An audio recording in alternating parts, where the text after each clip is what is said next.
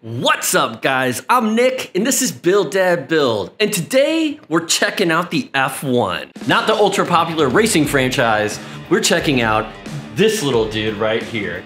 Isn't he cute? Look at him, he's so cute. Don't you just want to tickle him under his chin? No, I hate myself already. Hey, and just so we're clear, this episode isn't gonna have any porn in it. That's a porn over there. So xTool is calling this the fastest portable IR and diode laser. It has a 10-watt blue diode laser in it, as well as a 2-watt IR laser, 1064 nanometer dookie bubble thing. What I'm talking about, it's like the other IR laser that was on the D1. So this thing can engrave pretty much anything that a diode laser can engrave, as well as metal, like jewelry and things like that. It'll do these little metal business cards super fast, and it can cut up to 8mm wood and 5mm acrylic. Today, we're gonna try a couple of different things. First, I want to try to engrave on this because this is so tiny, man. And I want to see if we can get a decent engrave on the edges of this. So I'm gonna pop this off the chain because it's off the chain, baby. And we're just gonna see if we can get this little guy set up in the laser. Not porn. I apologize, I don't know how to screen record on this computer. So just so you guys can get an idea, what I've done is I took a pair of calipers and I measured that piece of jewelry and I made a rectangle of that. Now, what I'm gonna do is I'm gonna hit the frame over to the machine, and then we're gonna go line up the machine.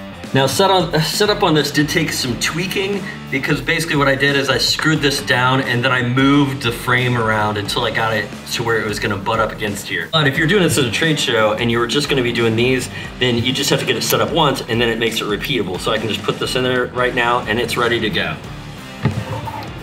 Now in XCS, it does give you the ability to ignore a layer, except when I have it hooked up to the F1. I don't know why that is. So basically what I've just done with this outside layer to keep my frame where it is I put the power down to 1% and I put the speed all the way up. So it'll just run it real quick. It won't actually engrave anything.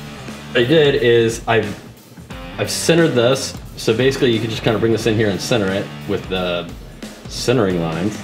In order to focus the machine, you're just gonna focus it right here. You're gonna move this up and down. And basically you've got two lights there. You can see you've got a blue light and a red light. You're gonna move this until they line up together and they turn purple. I have to get my readers on to see that. Cause I'm old. All right, so.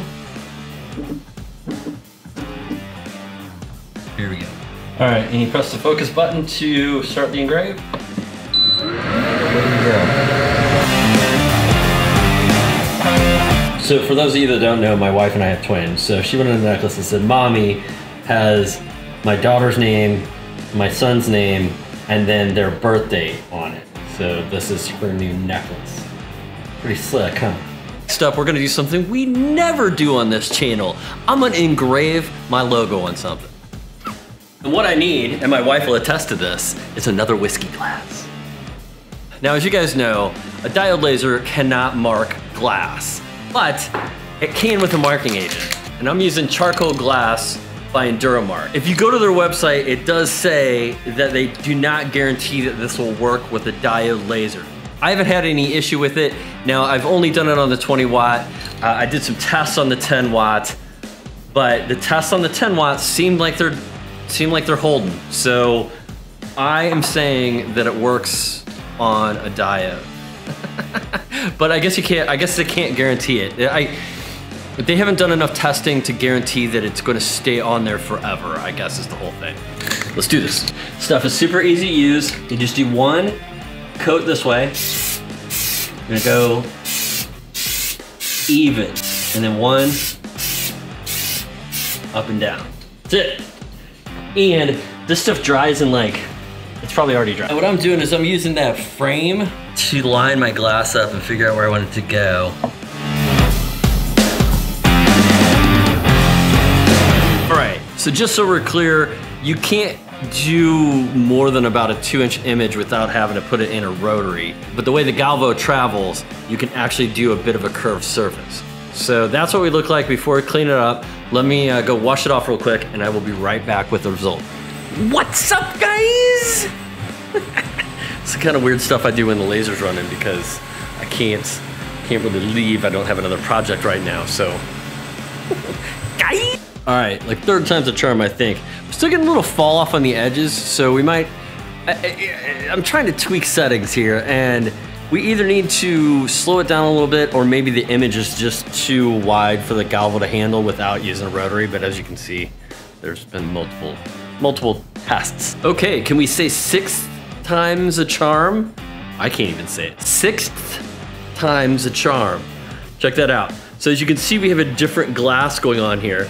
And the reason being is because, as you can see, here's 4 tries that didn't go so well. One on the back where I just used too much product, which that'll cause this stuff to kind of chip off like that because it doesn't cook it onto the glass, it just burns it and kind of lets it peel up. But yeah, so this guy, and I think this is actually kind of a pretty interesting example because not only is this glass round, but it's also concave, whichever one that is, I can never remember. So it had to work with different surface angles, and it did it pretty well. So the last iteration, the one that worked, the 6th one, was 3 minutes, 53 seconds, so like 4 minutes. We ran that at 100% power, 100% speed, 180 lines per centimeter.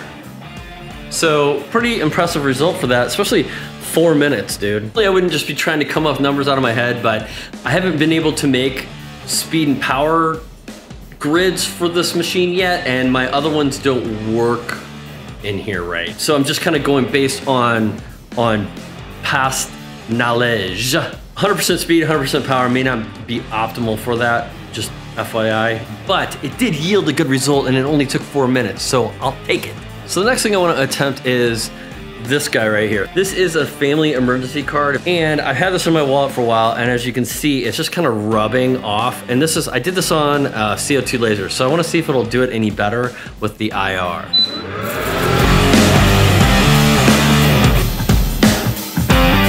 A family emergency card, which I actually ended up doing in red at the end. I just figured it stuck out in your wallet a little bit better. And I'm not sure what happened right here. I don't know if you can see that D. We didn't get all the D, man, so I had to run it again. And then just to show off that it can do both at once, I went ahead and engraved on this acrylic with the IR, and then I cut it out with the blue dia. And honestly, I had it open just so you guys could see it better on camera. It smells a little bit like acrylic in here, but that fan, that exhaust fan, sucked that out pretty good. I think this one took the longest, and the cut is a 2mm per second cut. So like that, it ran in right under 5 minutes. I'm looking at it, it's like 4:23. So all of these projects ran about the same amount of time, aside from the emergency card, which is super fast. But yeah, man, it's a powerful little thing. And if you're watching this video at the time I made it, they're running a sale over on xTool's website that if you order the xTool F1, RA2 Pro, and Smoke Purifier, or the P2 and the F1 bundle, you get the free slide extension, which I think just dropped a day or two ago. I don't even have it yet, but it makes your bed on the F1 like 4 times as wide. And if you're interested in picking up an F1 for yourself, I will link that down below. Now, until next time, zim zim, bada bim! Whoop!